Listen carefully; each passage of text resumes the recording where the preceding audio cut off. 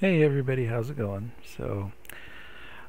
Besides playing this game and really being completely addicted, it's called alienworlds.io. I'm good.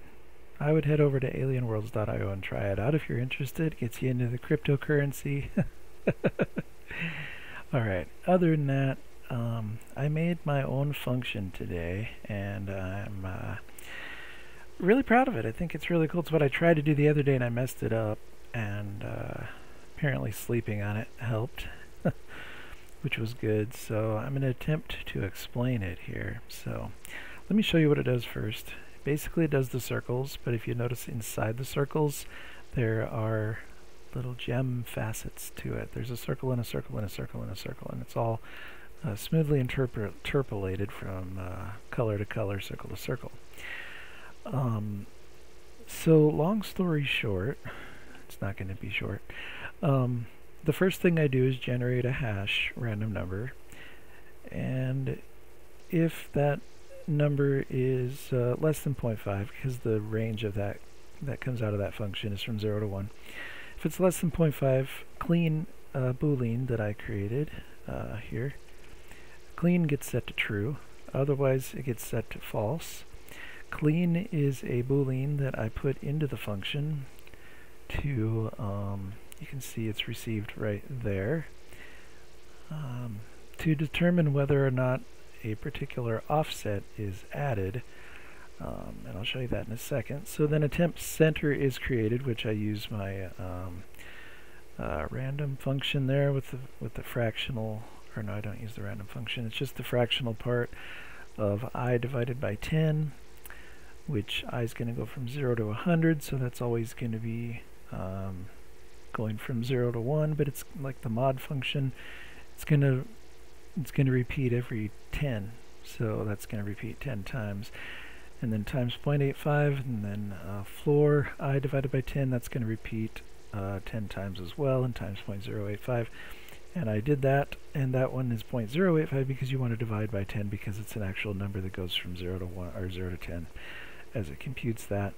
And the reason for the times 0.85 and the times 0.085 was to excuse me, center it on the screen just right. The center of the screen is right there. I can't believe I just showed you the center of the screen. Okay.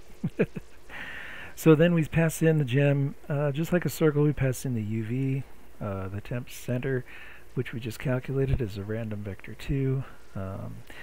Then we pass in a vector 3, which up here you can see is the gem color.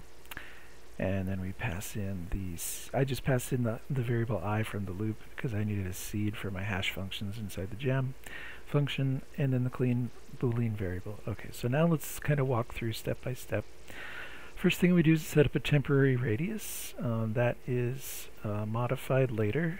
You can see a temp radius is used when it calls the circle function. The first time it's called creates the largest circle that is also the darkest of the circles. And then the radius, you can see, just keeps shrinking because I subtract an increasingly larger, small number from it. It is a small number, so it's very little amount, and that kind of gives a gradient that leads into the center, which is kind of nice. Excuse me. So this bright add is actually a random color times a very small amount. You can see it's created a random there with the hashes, and then it's times vector 3.09f, so that is a very small amount, and it makes it, the reason I did that was because it is thrown into the circle function, and it just creates a circle with a very, very dim color. However, all I'm doing is I'm adding that each time. So I'm just adding a very dim colored circle, and it's laying on the basis of this is how I had to figure out to make the gems. I couldn't get it because this was interfering, not being able to understand that I needed to do this was interfering with the fact that I just couldn't produce the gems the way I wanted them to look. They just kept getting brighter and brighter with exponential magnitude, and I wasn't figuring out why. Well, here's why. Because instead of creating another circle with another color, I just needed a bright add, a very small color to be added. And eventually what I wanted, because I was looking at this, I wanted each of the components of that small, or that very small numbered color to be different, so that's why they're all random colors. And so we start with the color inside the gem function is 0, and then as we go through we just add to the color as we go through. That way it calculates for every single circle that is created. So here's where we use the here's where the offset is created. This I threw in the bright add .r vector just as a seed to the hash function.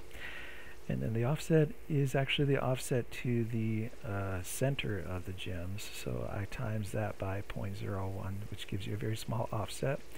And that gets added and then subtracted after the initial circle is drawn. And then I reset the offset with the x component of the previous offset as the hash or seed hash. And then I add and I subtract it again for the smaller inner circles offset. So that's how that works. And the offset, right after it's calculated, if the Boolean clean is set to true, then the offset is set to 0, and these additions and subtractions do not affect the gem center. So it looks clean because they're all geometrically centered.